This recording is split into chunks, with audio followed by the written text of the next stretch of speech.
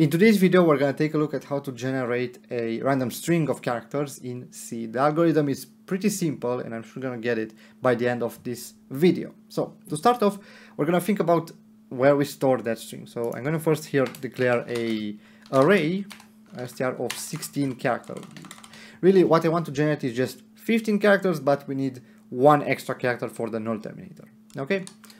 Now, to start off, we have to understand that any character in C is actually a number, and that number is represented in the ASCII table. So here I have the ASCII table, and if you take a look at the characters that we want to generate, let's say we want to generate a string of random characters, and those characters are just lowercase English alphabet characters. Okay, that's all we're gonna allow our string to have.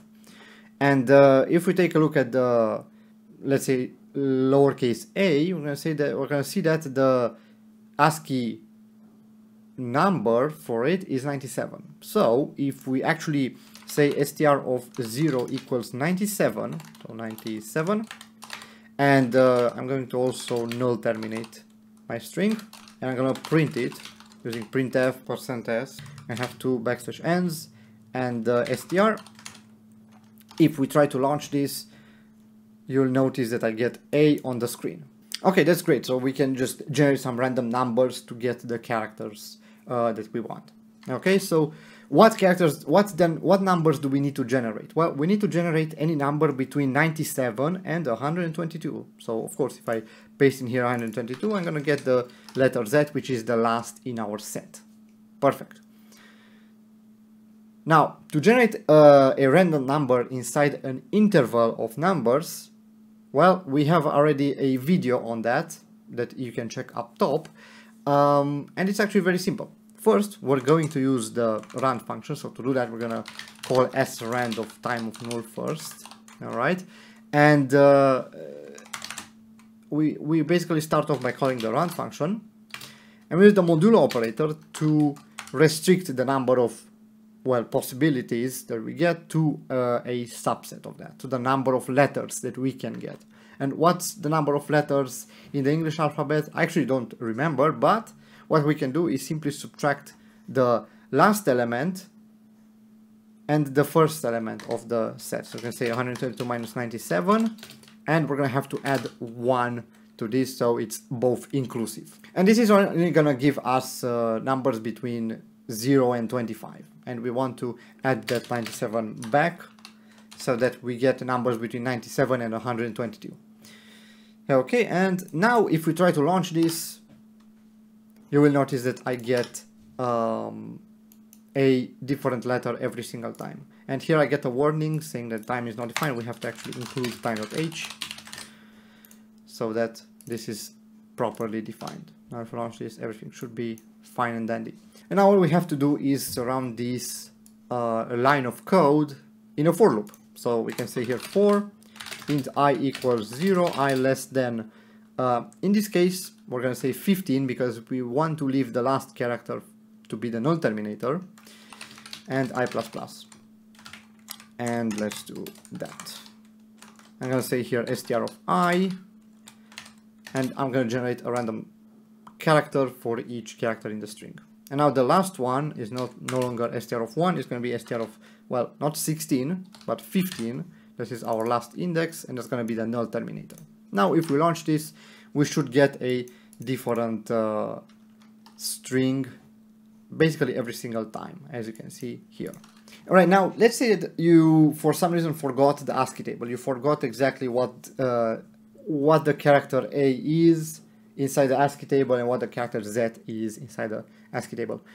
There's actually a solution to that, because in the C language, everything is treated as a number. Pointers are a number, strings are a number, and even characters are a number. So instead of 122 here, we could just specify the character Z. And C is going to look at this, and it's going to simply replace it with the value, with the ASCII value of that character, which is 122. As you can see, hovering over it even gives me that, the code exactly.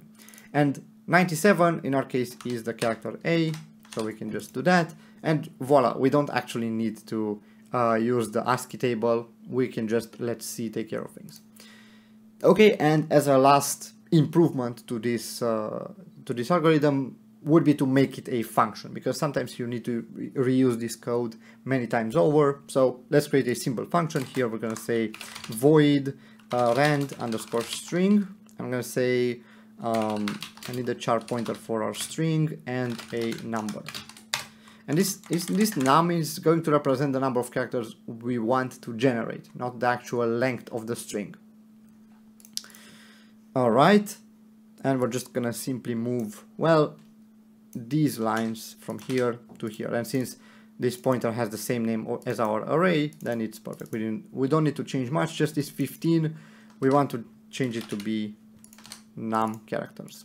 All right, and now we can simply call this inside our main function. We can say rand underscore string of str, and then we can say here 15. We want 15 characters to generate.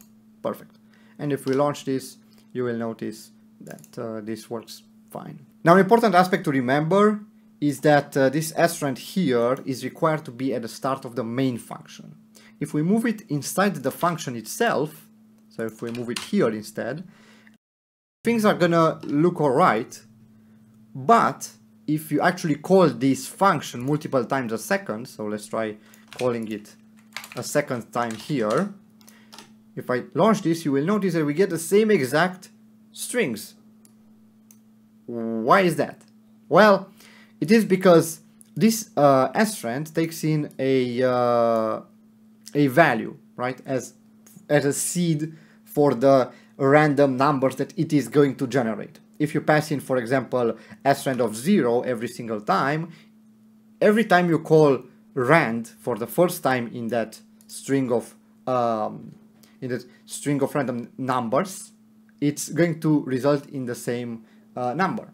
In our case, we're calling time of null so that it represents the number of seconds since the Unix epoch time has elapsed, but if it's the exact same second, so if this rand string is called inside the same second, then we're going to pass to srand the same exact seed, the same exact number.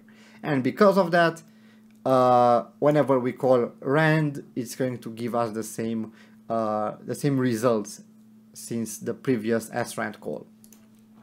That's why we should just call srand once at the beginning of our program, and now if we launch this, we're gonna get random strings every single time. Now, this algorithm is fine to use for your homework or for your personal projects, but if you use it in a production environment, it needs to be secure. I don't recommend this at all, simply because it's using the rand function, which is not secure. Alright, that's about it for this video. If you do have any questions, leave them down in the comments below or on our Discord server. Take care. Bye.